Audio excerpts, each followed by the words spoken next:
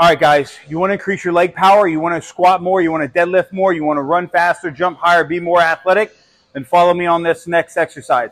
It's a single leg squat. Now, we can use a tool like this, a little staff, and a bench. Minimum equipment required. So this is how you perform it. To start off, if you're not that strong on a single leg, you're going to sit back using the staff, help yourself up.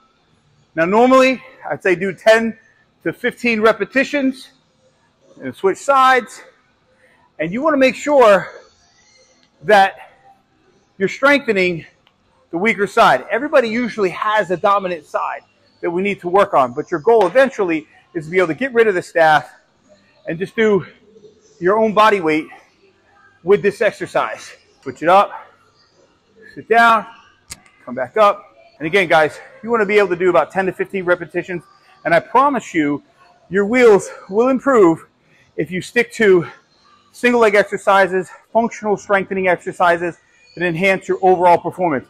Remember, we don't want any weak links, so make sure both legs are equally as strong. More tips for online coaching, powerbuilding.com.